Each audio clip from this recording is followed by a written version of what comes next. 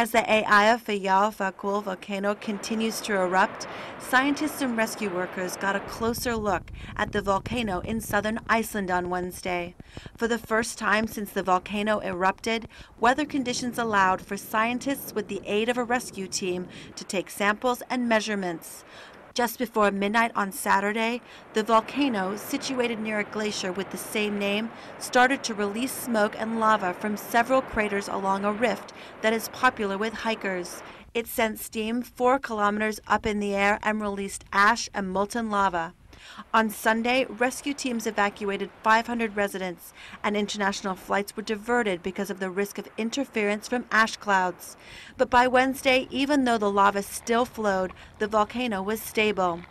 As long as the erupting fissure or crack under the glacier does not move, scientists say there appears to be little chance of flooding. Sarah Irwin, Reuters.